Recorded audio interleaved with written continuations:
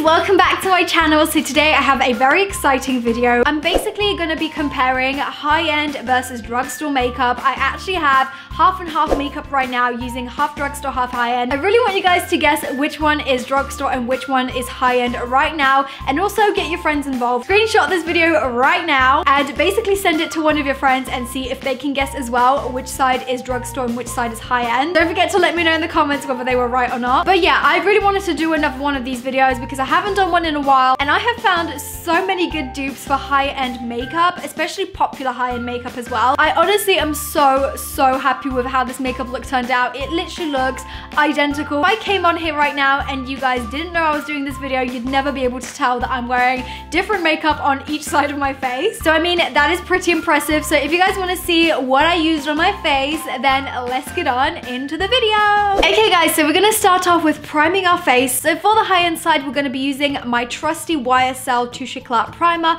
which retails for $29.50. And this primer is going to go up against this one right here, which is the drugstore version. Now this is the Flawless Original Primer by Barry M, which only costs $5.99. Now these primers are a lot different from each other because obviously this one is clear, whereas this one has more of a white consistency in the bottle. But when they're applied to the skin, they have the same kind of like silicone-y consistency. And I honestly feel like they're just as good as each other. So I've just got a little bit of the Barry M one on my finger right here, and I'm just gonna kind of dab it onto the skin and just apply it to my left-hand side. So as I said, as you're blending this into the skin, it becomes clear, but obviously in the bottle, it is white in color. And now I'm gonna go in with the YSL primer and just blend that into the skin on the other side. Okay, moving on to the foundation. For the high-end side, I'm gonna be using the trusty Giorgio Armani Luminous Silk. This is one of my favorite high-end foundations, and it is a whopping £42, which is just so expensive. So a dupe for this that I found in the drugstore is this one right here. Now this is the Maybelline Dream Satin Liquid.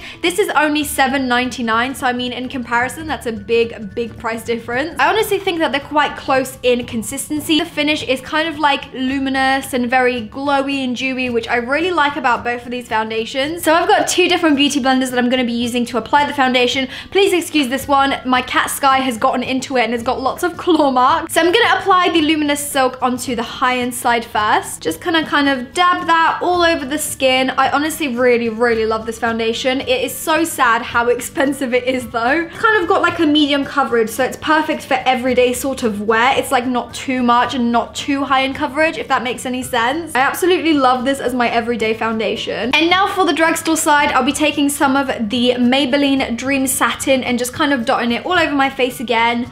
I've got quite a few blemishes on my cheek, and this foundation really covers them up very well. And again, I love the fact that it's so wearable throughout the day. It doesn't feel like too much on your skin, but it's like the perfect amount of coverage as well. So I'm just gonna blend that in with the other beauty blender, and look at this. It's just blending so beautifully into the skin. I mean, look at my skin. I honestly don't feel like there's any difference whatsoever. Obviously, we're gonna test this for a few hours and see how the foundation wears, but for the initial appearance, there is literally no difference. Now to make the skin even brighter, we're going to be reaching for some illuminating sticks. Now I have one here which is from YSL. This is a very well-known like radiant stick, and this is called the Touche Éclat Radiance Touch. This retails for £25.50, which is quite pricey for a little product like this, but don't worry guys, I do have a dupe. This is the Dream Lumi Touch by Maybelline, and this only costs $7.99. Both of the products have a very similar concept. They both have a brush. This one has a twisty end to get all of the product up, whereas this one has a button. This one is a little bit more pinky toned than this one, but honestly, once you blend it into the skin, there's not really that much difference. So I'm just gonna go ahead and just kind of conceal underneath my eyes a little bit, and also kind of bring that onto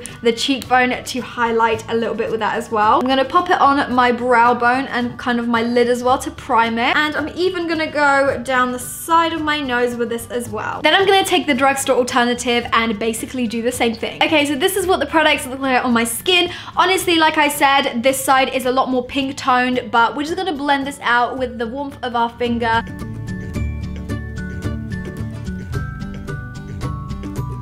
So So this is what my skin looks like now. Honestly, I literally see no difference. I feel like both of the products are really great, but if you don't have the money to splurge on a YSL product, you might as well just opt for the drugstore. Now I'm gonna do a little bit more concealing because your girl's got some under eye circles going on. So we're gonna go for the Tarte Shape Tape on the high end. This retails for £20 roughly. And then we're gonna go for the very hyped over concealer from Revolution. This is called the Conceal and Define Full Coverage Concealer and Contour. I got this in shade C1, I believe, which is like the lightest shade I could find. This only retails for £4. So these two concealers have been highly compared in the beauty world by so many bloggers, and I'm so glad that there's finally a dupe for the Tarte Shape Tape concealer because it's honestly like life. It is one of the best concealers I've ever tried, so I'm really excited that there's a drugstore alternative now. So obviously the packaging of the two products are quite a bit different. The drugstore side is a lot smaller. It has only 3.4 mil, whereas the Tarte one has 10 mil inside the product. So obviously you are paying a lot more for this one because you get a lot more product as well. So I'm just gonna apply both of the concealers at the same time and then blend them out so we can kind of get a comparison of the colors. Okay, so just from looking at it, the Tarte Shape Tape is a lot darker and a lot more warm toned, whereas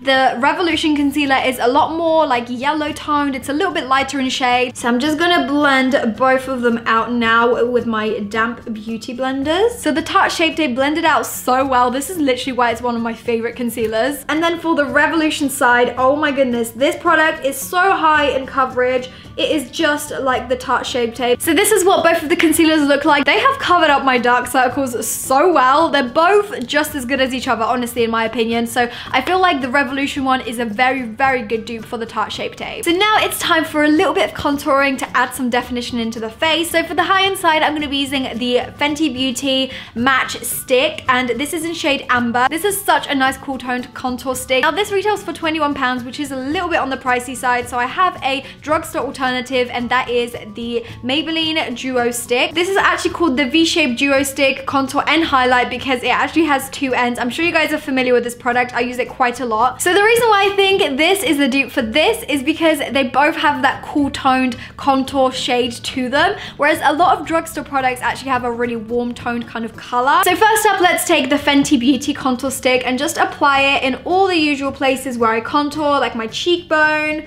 my temple and my forehead, and then also a little bit on the side of the nose. And then we're gonna take the Maybelline one as well and just basically do the same. So I'm contouring the cheekbone, the forehead, temple, and also the side of that nose. Gotta get that nose snatched. Already, if you look at both of these contour sticks on my face, they literally look identical. It looks as if I've applied one product that's the same. The colors are just so cool toned, which I absolutely love. So to get a fair test of the contour, I actually have two of the same brushes by NYX. So I'm just gonna use one to blend out this side and use the other to blend out this side. This literally blends out like a dream. I absolutely love the Fenty Beauty sticks. I'm now gonna go into the other side with the other brush and just blend that in as well.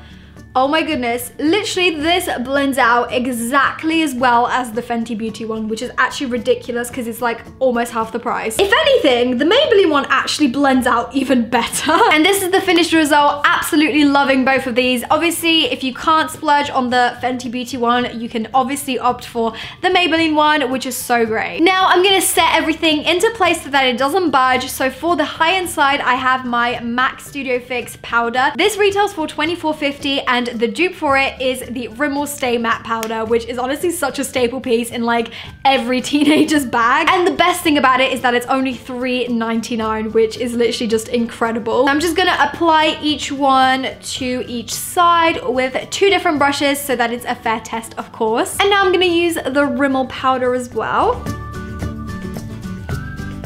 Now moving on to blush, I literally have found the best dupe for the Too Faced Sweetheart Blusher. This is in shade Love Hangover. I'm pretty sure this is what it looks like. This, you guys, retails for £25, which obviously is quite pricey for a blusher. So I literally found the best dupe for this at the drugstore, which literally looks the same on the skin once it's applied. And that is the Lutty London Blush Crush in shade Zane. I've actually broken the compact on it, but they are literally so close. So this is £25 and this is £3.70 because it's actually on sale right now at Superdrug. So, I mean, get yourself one. So first up, I'm gonna apply this one to this side. and it is just such a beautiful color. I love this. And then I'm gonna take the Lutty London blusher and apply it with a different brush, so obviously we get a fair test, and just apply it to the left-hand side. I mean, come on, it literally looks like the same blush. Okay, moving on to highlighter. I am so excited for this one because this is honestly my favorite high-end highlighter that I found a drugstore dupe for, and that is the Becca Moonstone highlighter. So this retails for £15. Now, I found a £3 dupe at the drugstore, which is by MUA. Now, I have to say, if you walk past this in Superdrug, you'd never think that this would resemble Moonstone by Becca because they just look so different in the pan. But once you swatch them, let me tell you, they literally are so close in color. So firstly, I'm gonna take Moonstone Becca and I'm gonna apply that onto the high-end side. This is honestly one of my go-to highlighters that I've been wearing so often recently. But now I'm gonna take the MUA one on a different brush and just apply that onto the other side. And let me just tell you, this is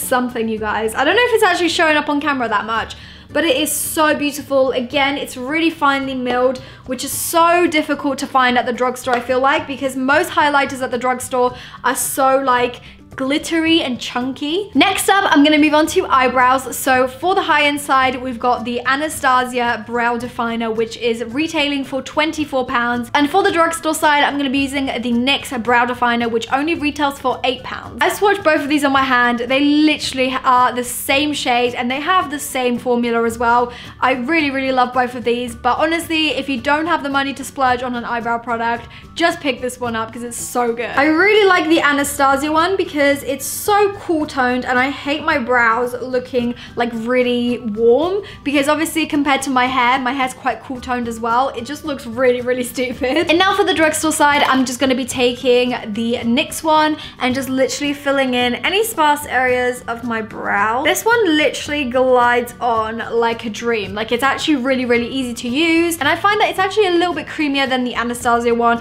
which is definitely a little bit easier to work with. Okay, so brows are done. They literally look identical. I can't even tell the difference, can you guys? Now, I'm gonna move on to the eyes. I'm really excited for this actually because I have found such a good dupe for a really popular palette by Urban Decay, and that is the Naked Heat palette. You guys, I'm sure you've heard of this already. This retails for $39.50. Now, for the drugstore side, I have this one, which is so similar. I mean, obviously, there's quite a lot of difference in packaging and stuff, but once you really look at the shades, there is so many good dupes in this palette for this palette. So this palette is by Revolution. It's called the Reloaded Neutrals 2. Honestly, this is such a good dupe and it's only £4. Okay, so I'm gonna start off with my high-end side. So I'm gonna take my Naked Heat palette and I'm gonna go for quite a orangey, smoky sort of makeup look. So first up, I'm gonna take the shade Chaser and just use that as like a transition color through my crease. I love the Urban Decay palettes. They're so good. And I feel like it's definitely one of those palettes that's kind of like become a staple in the beauty industry. I'm then gonna take the shade Sourced, which is this one right here. It's a little bit more of an orangey kind of color. And I'm gonna kind of pop that all over the lid and just blend it out into the transition color. I'm then gonna take the shade Low Blow and just use this throughout the crease to kind of deepen up that look. I'm then gonna take the shade Scorched, which is this one here. It's like a very pretty, shimmery, burnt orange sort of color. This is such a beautiful color. I love it. And I love the fact that there is literally no fallout with this eyeshadow palette either. So now let's take the drugstore alternative and recreate this same look. So first up, I'm gonna take this shade right here, which I feel like is the closest to the transition color that we used from the Heat palette. And again, I'm gonna take that on a new brush and just kind of pop that through the crease to replicate the same look. I'm then gonna take the color next to it to pop all over the lid and kind of blend into the crease, same way we did on this eye. Oh my god, so far this is literally looking identical, and I have to say, with the Revolution palette, you get such good payoff for the price you pay, because you actually get 15 different shades and the pans of each of the eyeshadow are actually quite big compared to the Urban Decay palette where you only get 12 shades and the pans are a lot thinner as well. However, with the Urban Decay palette, you are obviously paying for a more luxurious formula of eyeshadow. They're a lot more creamy than these ones. However, they do feel a little bit more chalky and you do get the occasional fallout every now and again. And lastly, we're gonna take this shade right here and kind of mix it with this one as well to make the perfect shade of Scorched that we used from the Heat palette for like the very lid of our eye. So now that the eyeshadow is finished, we can move on to the eyeliner. Now for the high-end side, I'm gonna be using the YSL Couture eyeliner. This retails for £25, which again is quite expensive for an eyeliner, but I have a drugstore dupe, which is the collection eyeliner. This only retails for £2.99. The reason why I think that this is quite a good dupe for this is because they have the same applicator. Obviously,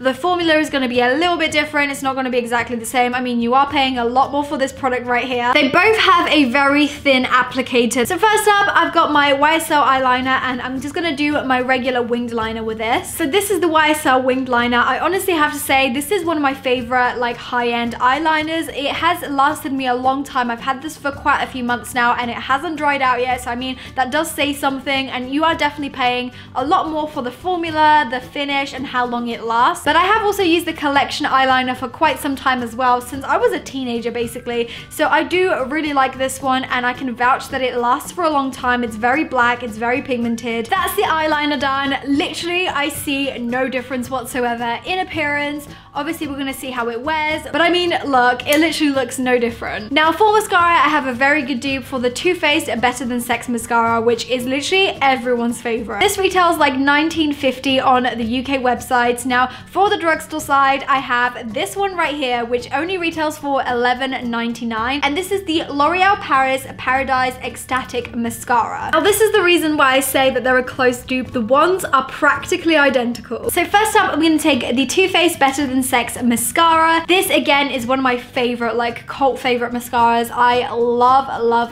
love it. Now I'm gonna take the L'Oreal mascara and just apply a few coats of that onto my lashes. Wow, this mascara, I've forgotten how good this is actually. It gives the lashes a very similar effect to the Too Faced mascara because it makes them like really thick, almost a little bit clumpy if you apply more than one layer. So that is my mascara finished. As you can see, the effects are just so close in appearance. But now I'm gonna move on to my lip liner. I actually don't have a dupe for a lip liner today, unfortunately, so I'm just gonna end up using one for the whole lip. The one I'm gonna be using is the Maybelline X Gigi Hadid lip liner. I think this is in shade Tora. For the high end, I have the Tarte lip paint in shade Salty. Now, as a dupe of this, I have the Maybelline Superstay Matte Ink in shade Poet. This is £15, whereas this is only $9.99. Obviously, the price point isn't that much different, but I feel like you get a lot more product in this one, and obviously, Maybelline is such an accessible brand worldwide, whereas this you would have to get online if you live in the UK, because we don't have Tarte in the UK. So I'm gonna go ahead and just apply the Tarte lip paint first on the right hand side, which is my high-end side, and then I'm of course gonna take the drugstore side, which is the Maybelline one. And this is the finished look. I honestly love how this turned out. I feel like everything looks